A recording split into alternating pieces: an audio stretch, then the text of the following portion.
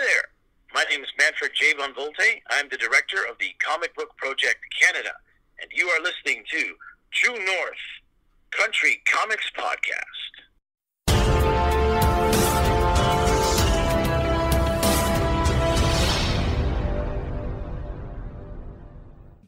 Welcome to the True North Country Comics Podcast, dedicated to promote Canadian comic book creators and supporters. It's November 17th, 2020. I'm John Swinimer. If you have a comment, criticism, or question, you can contact me at john@truenorthcountrycomics.com. On this episode, I chat with Manfred Von Vulte about Whitcalf 2020. The podcast is available on Apple Podcasts and Google Podcasts. And don't forget to check out the new YouTube channel. Hosted by the Whitby Library in Whitby, Ontario, the annual Comic Arts Festival celebrates comic book creators and makers in a variety of fun and entertaining activities, including exhibits, panels, readings, artist alley, contests, and more. Manfred is the published author of numerous articles, as well as 2 children's works, a history book, an educational guide on the use of comic books, and experiential learning for parents and teachers. Manfred has been teaching for over 20 years and recently joined the Durham Catholic District School Board in Ontario 2017. He established a comic book club at St. Leo Catholic School in Brooklyn. Manfred often volunteers his time to work with reluctant writers and readers for schools in Toronto. He is a director of the Comic Book Project Canada and was featured on the Space Channel and the Global Television Network. So without further ado, here's my chat with Manfred Von Vulte about Whitcalf 2020. Manfred Von Vulte, thank you very much for taking time to chat with me. Oh, it's absolutely my pleasure to do that, and I'm always eager to talk about comic books, learning, and some of the efforts that we're doing in the Comic Book Project Canada. Sure. Well, before we get started, maybe you could just give a little bit of background about yourself as an educator and your role in comic books. Sure. Comic books really saved me academically. My sisters were always very good in school with all the academic courses, and for me, reading was very, very challenging. My hobbies when I was a kid consisted of going to the convenience store with my buddies and buying as much sugar as possible. Right. One day when I was going to the local store in a strip plaza near us in Scarborough, there was a store that opened up called Books. And I walked by, and it was all romance novels, so obviously I wasn't going in. And one day I had passed it, and there was a small sign in the corner that said, "Comic books sold here." Ah.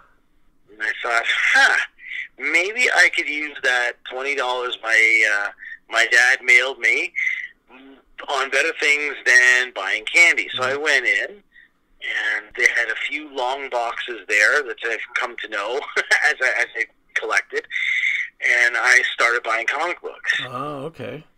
And I wasn't buying them sort of in the idea of, I wonder if they're going to be valuable or anything like that one day. The stories kind of got me, and it was so different than what we were reading in school at the time. So I was reading Batman, Brave and the Bold, the X-Men, Superman, Justice League, the Flash, Iron Man, and my collection kept getting wider and wider. And at the time there was no binge watching or binge reading. I actually had to wait until the next installment came out. So I really got into these stories. Mm-hmm. My teachers in school started to comment to my mom, "How is it that Manfred's writing is getting so much better? The ideas are getting better, the vocabulary is through the roof, the structure of the writing is improving vastly. Where is this coming from?" Well, it came from comic books and the stories that I was reading through there. So fast forward a whole bunch of years, and I went to York University, earned an honors BA, and then a master's, and then I taught for about 10 years, and the climate of education was changing. I was teaching in independent schools, so I decided that I would go back to Teachers College, and I did that in 2009, part-time. I was teaching full-time at the time, which was kind of ironic, and then I graduated in 2012. And then I've been teaching language arts pretty much since I started my teaching career in 1999. And I was always working with sort of three kinds of students. The first kind, you could give them anything, and they would love reading it. Anything. The second kind was sort of interested, but you kind of had to pique their interest. And the third had kind of resigned themselves that they were not good readers and writers, and that was it. And I always thought that was kind of a tragedy. So I thought, what source can I look back to where I can kind of recapture their hearts and minds and imaginations to get them back to reading and writing? And that was comic books and graphic novels. And so I started using that in language arts. And I found this organization in the United States that was started by a Dr. Bitts in Princeton, New Jersey. And he and I are still very much in contact and sort of colluding and cooperating together on the comic book project. And he and I basically have come to an agreement that I have the Canadian rights to the comic book project, which is a literacy initiative that helps students of all abilities, but especially reluctant readers and writers, but also to a degree the advanced ones too, and those on the middle ground. And we provide literacy presentations to educators, librarians, parents, children in school settings, and also in library settings, community centers, what have you. So we've been at this, I think, almost about 10 years now, okay. Doing presentations. We were featured on Global TV and the Space Channel nationally, I think in 2013.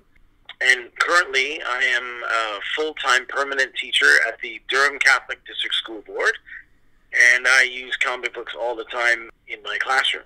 Oh, that's great. 2 years ago, I was awarded the Distinguished Catholic Educator Award, which was amazing. Yeah, congrats on that. I'm still doing a lot of work. I have a comic book club at the at St. Leo's School where I teach full time. But this summer, I also work with autistic students from across the Durham Catholic District School Board to develop and write comic books, which is really, really rewarding and I think super beneficial to them as well, because there's many benefits for students who have autism or learning disabilities, where the design and development and teaching students how to write these books and design them is of great help to their development. So you're recommending that comic books be included in the school curriculum as an ongoing thing? Absolutely. And, many of your listeners may not be aware, but if you actually look at the Ontario curriculum for grades 1 to 8, language arts, under reading, section 1.1, it's called Variety of Texts, Texts, Variety of Texts. And two of the texts that are recommended inside the curriculum are actually comic books and graphic novels. Oh, that's encouraging. That's great. Yeah. So I'll give you an example as to how that might work also in the classroom. Is currently this year with my grade 8 class, we're reading H.G. Wells' The Time Machine. Okay. And we read this book. It is just full of wonderful descriptive writing, but it's very text-heavy. So there are students who have of different abilities, and I've gotten them different graphic novels that go through the story itself. And I would venture to guess that their level of understanding compared to those who are reading the text-heavy one on their own is about equal. Okay, great. That's good. Yeah, so it certainly has its place, and there are some really advanced applications which I do enjoy.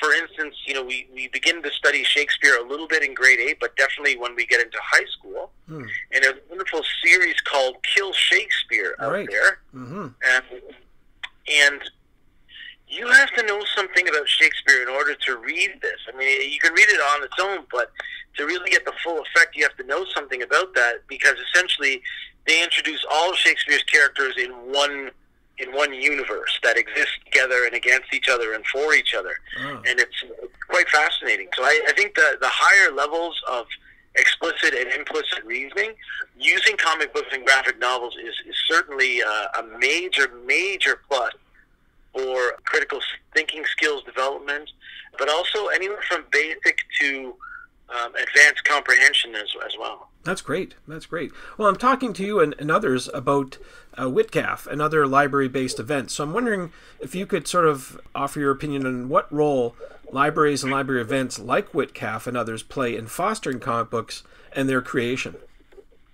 Right. I think any time that you take comic books and graphic novels and you take them out of the stereotypical comic shop or convenience store and you're predicating them with learning, brings new insights, yeah? Okay. And when the Whitby Library does this, they're really doing the community and all the students of different ages, I would say even of all ages, a huge service. It is in many respects like a comic book convention, but there's a noticeable emphasis on the academic aspect of them and the variety of them. And I think that a lot of people who normally wouldn't go to the comic book conventions, the cons as I call them, and they go to this would be pleasantly surprised, one, by the interaction you have with authors of these books and artists, which is sort of an interesting third dimension to reading, right? You're actually getting to meet with the creator, and you can, see their worldview and how they've created these characters, which is a fascinating exercise. Right. And also the variety of things that are available. There was I wish I could remember these guys, but there was a couple of gentlemen who wrote a comic book on the First World War, and there are some serious topics that comic books and graphic novels do cover that really illuminate learning. And that's one of the great things that WITCAF does. It brings you into contact with the authors and the artists, and then people like me who actually teach literacy through the medium of comic books. And it gives you a chance to talk to them, to get their materials, to sort of move the curtain or the veil behind some of these books and actually talk to the author. And that's so valuable for this kind of literature. I always say to parents that a good book, whether it's a graphic novel, a comic book, or just a textbook, a book that's more grounded in text, should really take their child by the hand and take them somewhere. And encouraging them to do that reading, to hook them into reading again, and sometimes for the first time, is, again, invaluable. And for a library to do that, they're more or less closing that gap. They're presenting this wonderful medium. They're presenting the creators, the authors, the educators behind them. And then, my goodness, they're a library, so they have a stock of these things there that one can almost engage immediately. And that's closing the whole circle. And I think that's a wonderful approach. Sure. I think you're referencing earlier those creators, the group of 7, Chris Sanigan and Jason Lapidus. Yeah, tremendous. They were really super, those guys. Yeah, absolutely. Yeah, definitely a lot of historical based in Canada, speculative fiction, of course, but would lead to further research, I guess, and interest in that storyline. That's for sure. Yeah, that's the whole thing. Like even when you read some of the classic superheroes too, you get words and phrases about anything from finance to banking to engineering, and really, if you're into the story, the end result for you is sort of the read. But in a lot of ways, it's flipped, almost like a paradox to the beginning, because you want to explore more of these things. And historical fiction does a great job with that, because then often I found, as a struggling reader when I was younger, I wanted to know more. I wanted to see, well, what from this story is authentic, what was not, and I need to know more about this so I get a deeper understanding. So a lot of times comic books, we used to use this phrase when I did my master's in history, is a hermeneutic circle of meaning. You might begin at one spot, but then you go through the circle of meaning, and it might bring you back to that comic book, but it brings you back to that comic book with a whole schema of evidence and things that you've found to further inform your view. So it's rather cyclical as well. Right. No, that's very encouraging. That's for sure. So what lies down the road for the Comic Book Project Canada? What's next?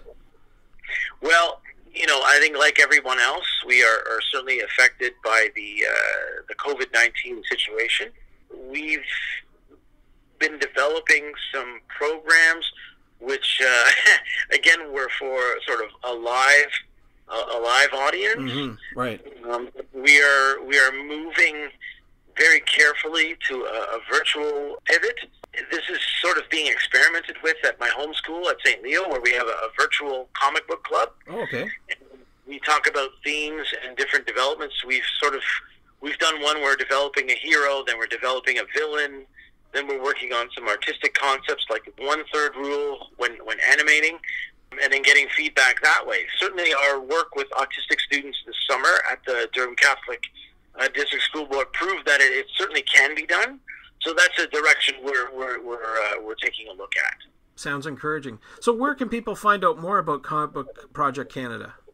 Absolutely. Well, they can go to our website, which is, and I'll say this very slowly, www.comicbookprojectcanada.com.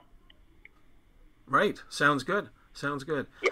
Well, Manfred, those are all the questions I have, but I'm wondering if there's something I didn't ask you that you'd like to get across in this interview.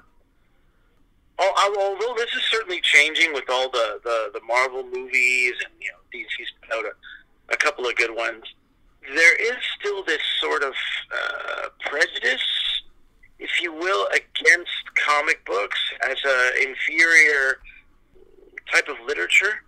Even some creators have said it's not a genre. I think it is. I think that people need to further explore it and see that it doesn't. It's to borrow a term from some other realms in society. It's a gateway to literacy. Right. But the interesting part is that while it is a gateway, it also keeps coming back around for people to re-examine the texts and its applications. As an educator and as someone who runs the Comic Book Project Canada, is beginning to see that it's got major implications for students who are autistic, for students who have learning disabilities, for ELL students, because it has a lot to do with memory and imaging and framing the view for interpretation and reasoning. And these are some deeper aspects that I was always sure that were there, but now you genuinely see it when you deal with those specific groups. And the last thing I think I want to leave you with is that it is a means. It's not the only means, but it is certainly a means by which to rekindle the spirit of students who have resigned themselves to being, in their own words, I'm not good at reading, I'm not good at writing, and we can reignite that. And that's the powerful medium that's certainly there. And I always say this, to everyone, especially parents listening, because I'm a parent myself. Comic books are a little bit like Halloween candy. You do have to sort through them before you give it to your kids, because some of them do contain mature themes. But I'm pleased to say there are many, many titles, even put out by the major comic book publishers, that are especially suited for children of different ages. And that's important. Thanks to Manfred for the chat. You can discover more on Twitter at Comic Canada and at Comic Book Project Canada, and also online at comicbookprojectcanada.com. And you can discover more about WITCAF 2020 at whitbylibrary.ca/WITCAF. And thanks to you for listening to the True North Country Comics podcast. If you haven't done so already, please subscribe to and like this podcast on Apple Podcasts. And please leave a good rating. Also check out the TrueNorthCountryComics.com website and follow along on Twitter at True North Comics. True North Country Comics is now on YouTube, so please like and subscribe to that video channel. Please send your feedback to John at TrueNorthCountryComics.com. Thanks again for listening, and come back soon for another episode. Bye for now. True North Country Comics Podcast is copyright True North Country Comics, copyright 2020.